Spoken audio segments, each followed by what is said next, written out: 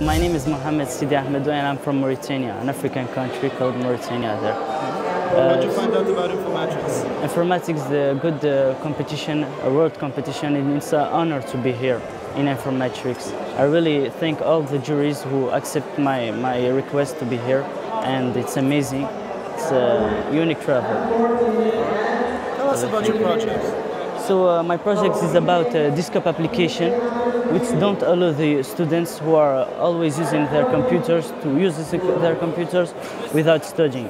They have to study and have to pass a test if they want to enjoy their computers.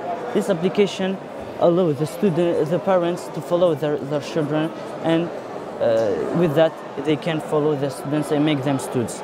In this application, the students have to pass a test. When he passes a test, he will have some questions which are like this. The form questions is like this. He will have pass a test like those questions. He will have a lot of questions. The parents can set the number of questions here. After the test, he will have a break time. This time refer on his results. If he have 100, he will pass 180 minutes. He will enjoy his computer and the time remaining will appear on the corner of the screen.